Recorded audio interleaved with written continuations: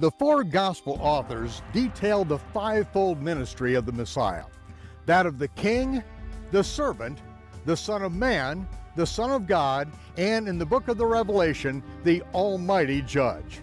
Each writer telling the story from his individually inspired perspective. Some of the events appear in more than one gospel account. Others appear only once. But it is the combined details of all the gospel records that accurately represent the life and ministry of Yeshua of Nazareth, the prophet of whom Moses prophesied, the prophet we must shema, we must hear and obey, or be judged for not complying with his instructions. This is the one who would separate the rules of man-made religion from the eternal instructions of the Creator of the universe. This is the greatest story never told. It's all about Yeshua, the prophet, the promised Messiah. Join me here in the land of Israel as we take a chronological and archaeological journey through the Gospels. You have never seen anything like this before. I'm Michael Rood. Prepare for a rude awakening.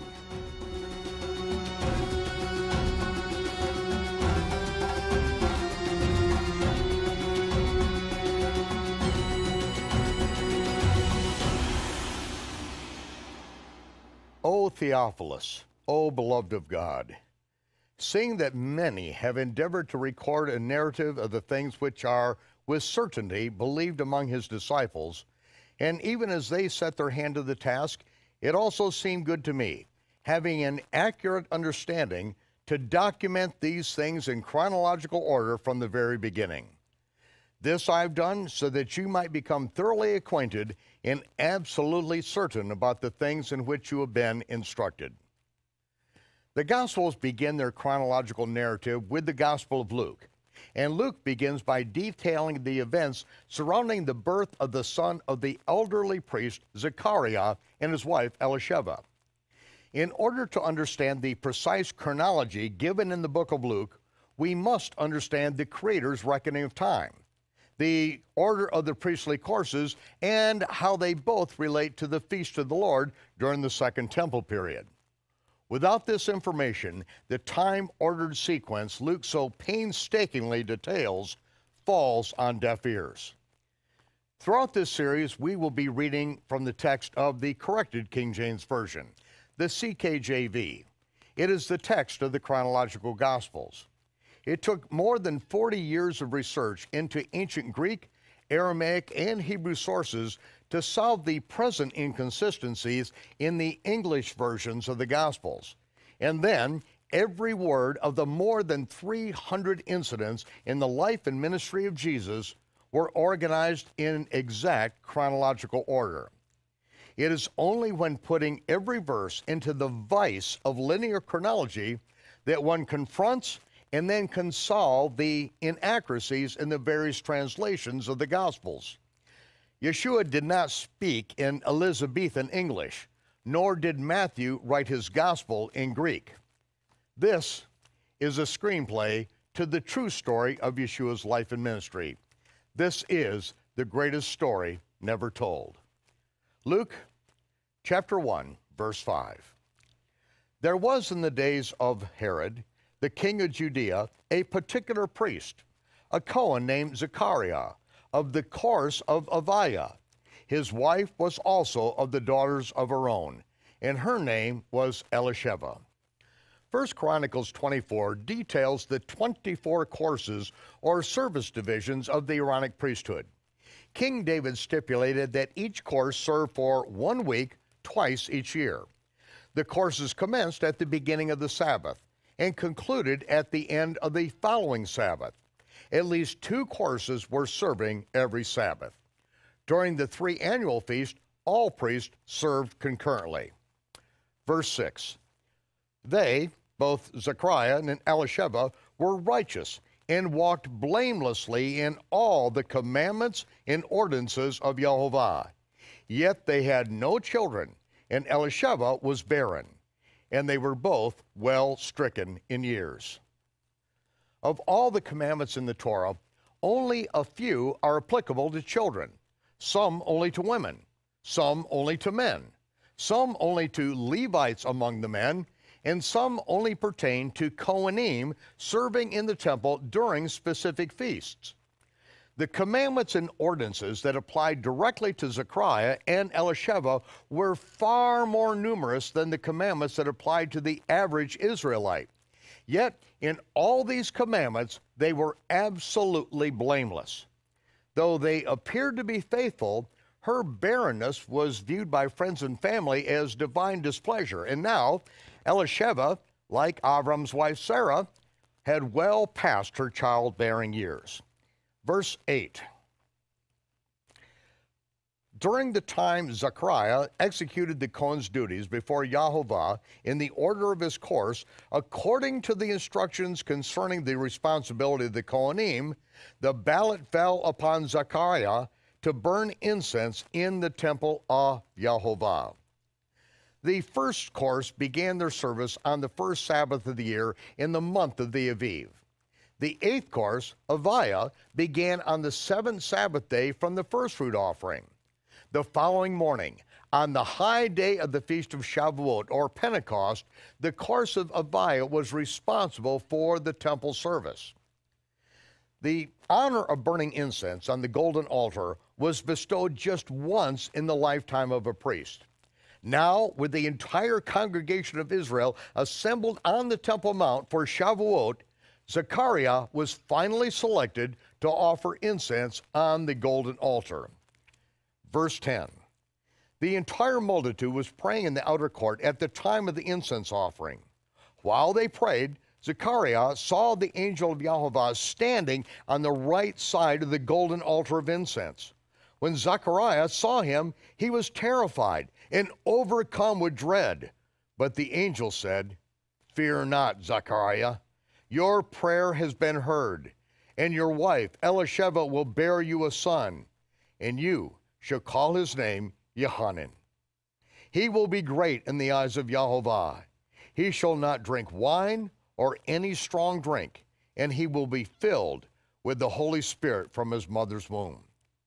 Zechariah retorted, "How can this be? I'm an old man. My wife is far past her childbearing years." The angel, no doubt indignant, "Look, I am Gabriel. I stand in the presence of the Almighty. I was sent to speak to you and announce these glad tidings, but apparently that's not good enough. Because you did not believe my words, which certainly shall be fulfilled in their time, behold, you will be both deaf and unable to speak until these things come to pass." The King James renders this phrase, dumb and not able to speak, which is redundant. The Aramaic reads kresh, or blunted in the senses, which can be translated as deaf, dumb, blind, or lame. From the remote context, it is clear that Zechariah was struck both deaf and dumb. The last thing Zechariah heard was the promise of the angel. The last thing he spoke was a plea for help in believing those words. For the next 9 months, he could neither speak nor hear. At the circumcision of the child, they made signs to Zechariah, asking what he would name his son. Obviously, he couldn't hear. Then Zechariah motioned for the writing slate and wrote the name Yohanan. His ears were unstopped, his mouth was open, and he prophesied.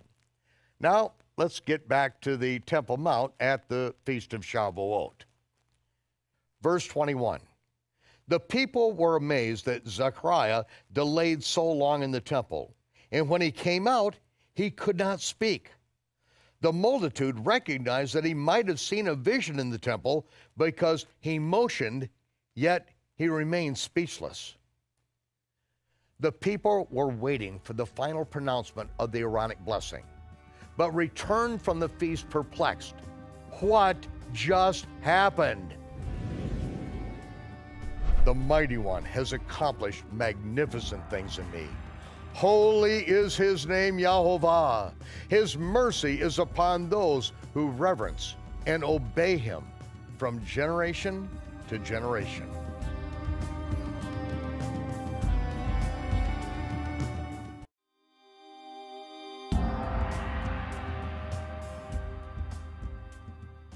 Luke tells us that as soon as the days of Zechariah's temple service were completed, he departed to his own house.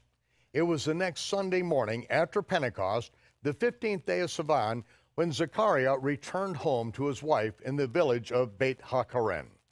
Luke chapter 1, verse 24. Elisheva conceived and secluded herself for 5 months. She said, "This was Yehovah's plan for me.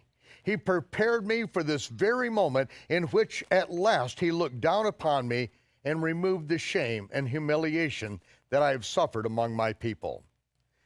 In cultures where there is no artificial light or electromagnetic interference, it has been observed that women commonly ovulate at the time of the full moon.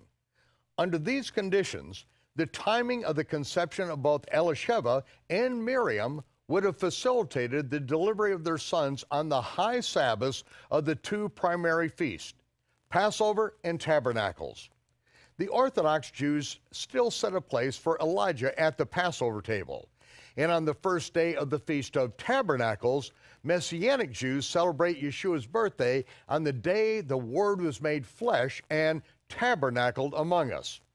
Yes, the feast of the Lord are prophetic shadow pictures whereby the Almighty tells us the end from the beginning.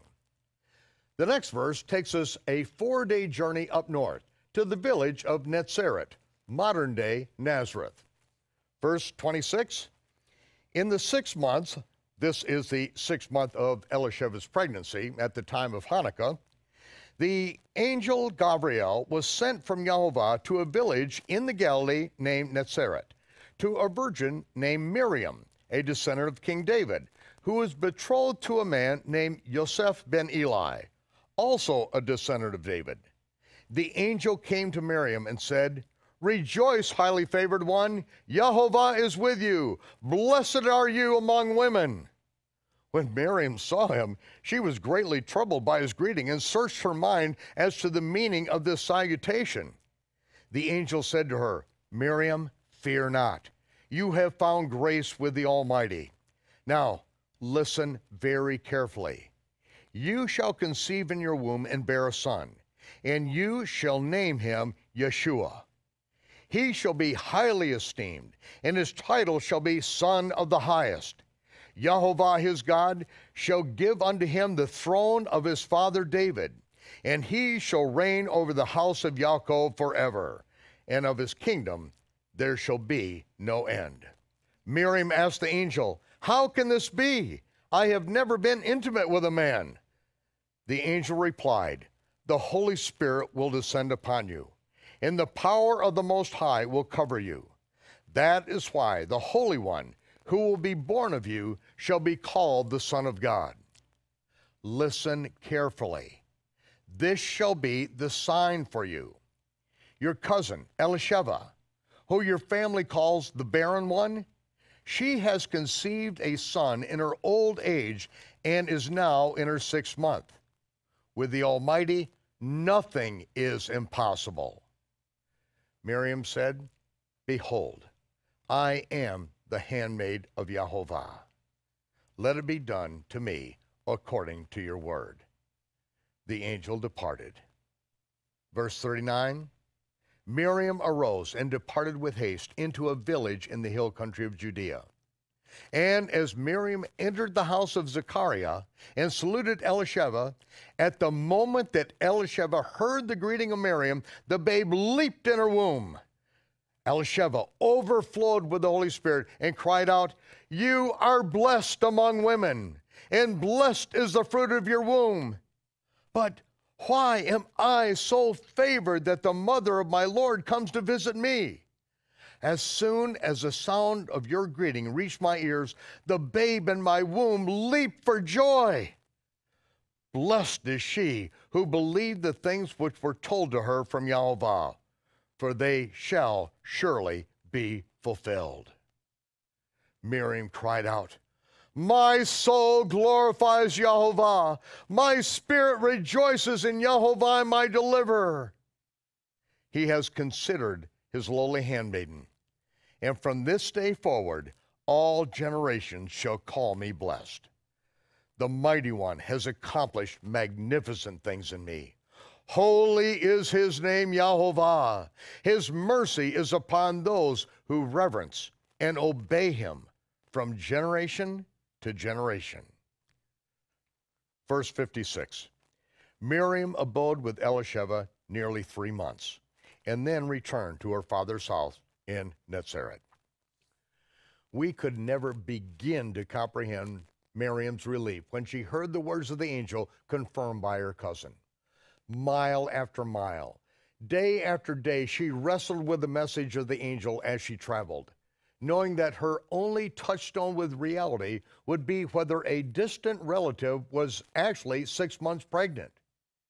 She must have wept for hours in the arms of Elisheva. But now, how was Miriam going to explain her pregnancy to her friends and family? You little child, you will be called the prophet of the Most High. You will go before the face of Yahovah to prepare his way.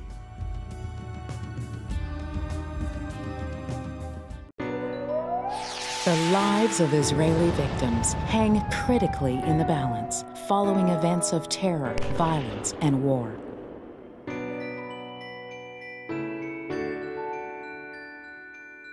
But there's another painful problem: men, women, and children living in poverty. And you can be there for them. Visit us online at thelydiaproject.com. You'll find personal stories from the people who need you and the information you need to make a difference in their lives. When you give to the Lydia Project, you enable us to send help. Emotional and spiritual encouragement are especially needed during these critical days of recovery. Your support enables our ground team in the land of Israel to function as Yahovah intended, providing for the wounded soldiers, widows, orphans, and the poor. Help Israel. Give to the Lydia Project.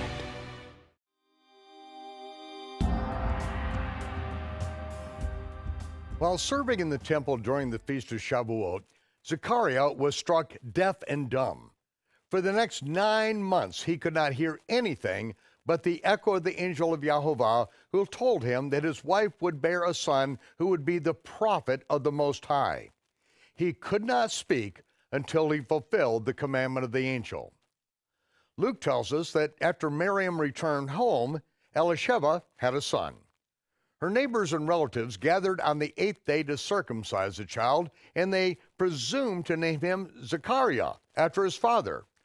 Elisheva protested, "He shall be called Yohanan." The relatives persisted until finally they made signs to Zechariah, asking him what he would name his son.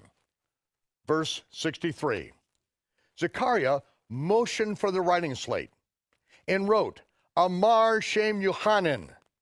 All the people marveled.